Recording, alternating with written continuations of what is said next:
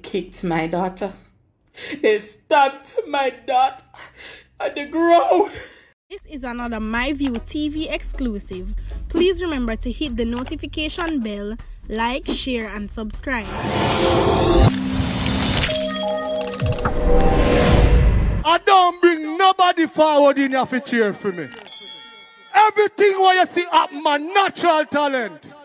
Let me tell you something. You see, when you know what to please the audience with, it's simple, man.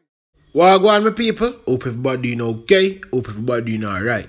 You see, since nobody know what I'm telling you, I think I've cracked the puzzle. Yeah, man. Me crack the puzzle, people. I mean, I tell you what go on. A lot of steerers are on the road. Yeah, a lot of steerers. Some people, they see with lights out there, them cannot drive.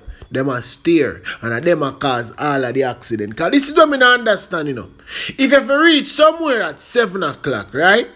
And you leave your house 7 o'clock, you're done late already. So where you drive fast and go, and the people them not here. The people them not here. It's the people who can drive know said them not supposed to speed, but the steerers and them a speed and a cause all sort of accident on the road and a kill off themselves. And yesterday them come tell me say to the people them not here who can hear will feel, you know. And look them.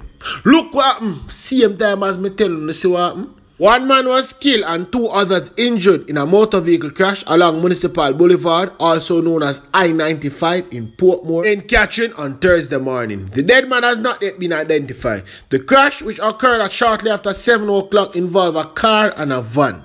So hold on, you know. Hold on. Why is it that you not speed on the road? Me not understand, you know. I'm telling you, say take time on the road. Dennis Lyon, Senior Deputy Superintendent in charge of the St. Catherine Division of the Jamaica Fire Brigade, said that the green Mitsubishi Lancer Toyota IS van collided head-on. From some collide head-on, people, somebody are overtake. Somebody was overtaking, yes, speed.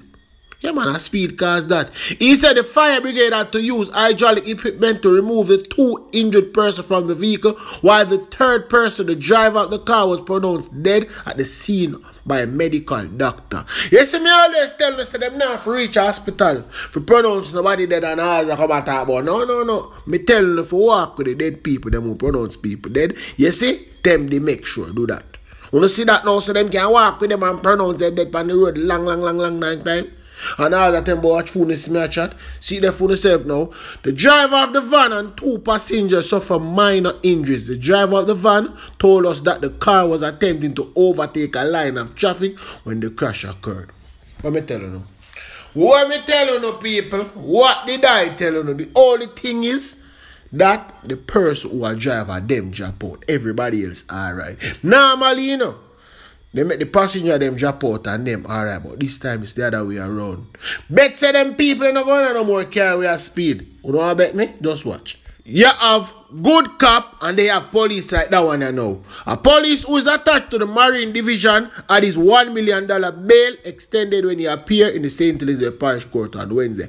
Constable Creston Martel, who is charged with breaches of the Corruption Prevention Act, is scheduled to return to court on January 13, 2021. It is reported that on July 9 this year, investigators from the Inspectorate and Professional Standard Oversight Bureau arrested the cop after he allegedly solicited money from a man to prevent his ganja field in St. Elizabeth from being destroyed. A file was sent to the Office of Director of Public Prosecution, P0lice, for a ruling. Me tell you say Paula work from where you know. Me they tell you say Paula work from where they are. We know say that the police is a crooked cop. Yeah man, the constable. Them fi lock him up. Them fi lock him up and just dash with the key. Him fi serve hard labor. Him forgot the prison of them Brockstone. Yeah man. Him forgot the prison of them Brockstone. Cause people like him give the force bad name. And at them bad apple, the commissioner want get rid of him. So start with this constable, yeah man. Make him an example. You understand? Make him an example.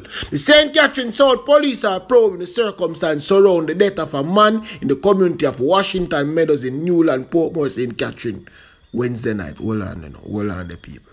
Remember, me telling you, say, be a little water go on over upon that side there from where and the people them know where I go on. And sometimes them hide it and then sometimes them make know where I go on now. So, see, police them find a one man there and I wonder where I go on. The man is yet to be identified and no motive have been established for the shooting. The police report that resident heard explosion at about 9:30 p.m. and called them. On the arrival, the police say a man was found slumped over a steering wheel of a black Nissan AD wagon car with what appeared to be gunshot wounds. Yeah, man. So, them dash that one there. Me no know what him do, but the people them that are here, they can come out, come tell me if him good or if him not good. Cause them know him, you know. Me and Uno know say them know him. You understand the people them know, but the people them ready for talk yet. Me telling you, you know, the people them normally come out, come talk when they reach a feed them doorstep. So, I go see where I go on now. Detectives have made an arrest in connection with the double shooting in Salt Pan St. Catherine 2 months ago. Stephen Burke, 26-year-old, yes, Stephen Burke, 26-year-old of Hanover Street in Spanish Town, St. Catherine, has been charged with owning with 10 illegal possession of firearm and ammunition.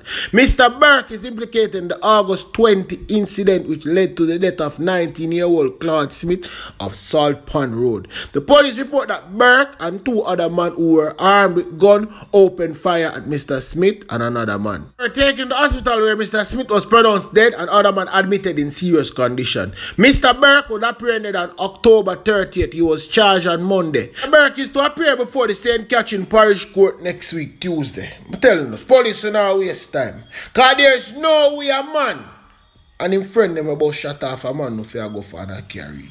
But court. When I got court go waste time for. We not see big C time. And the judge them not really want to see nobody just do the right thing and make them people them go pay fee. There's something for come out of them. Yeah, man, just do the right thing, man. DTI them, man. And that's the thing, them, man. DTI them and make them people them have to spend some money.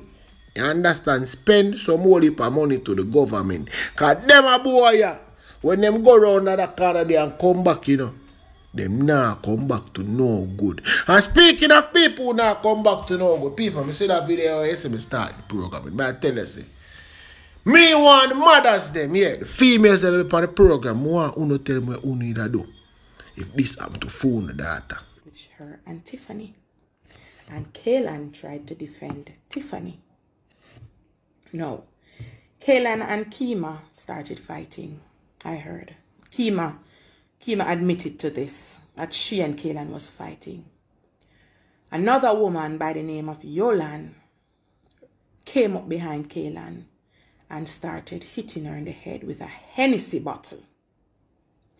I heard that when Kaylan got the first lick with the Hennessy bottle, she fell to the ground.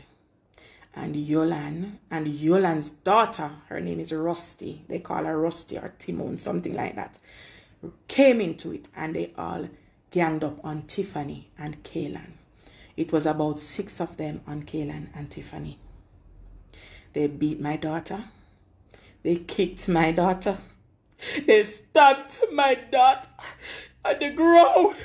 Me not think for a minute it up to summer uno data. No. Me no say now go to summer uno on the program data. Cause guess why?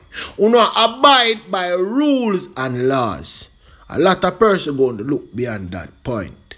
Your daughter no for there no party. Me tell you no me split justice to your justice needs to be split. Yeah, man. Me no agree with what them do for her, beat her up for her looks and them something there. But you know, for there no party, I forgot to see the big C time and the restriction where she do a road. When me see this mother here attack, and me say, Mommy, you should even cry and I say your daughter in a coma and them dep on the road that walk. What kind of road that walk scratch free where?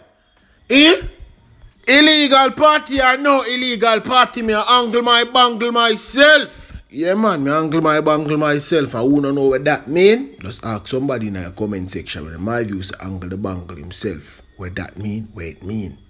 Mama, nobody got a police station because the police said not help you. Because them going to charge all the data. Yeah, and charge you for make sure you out.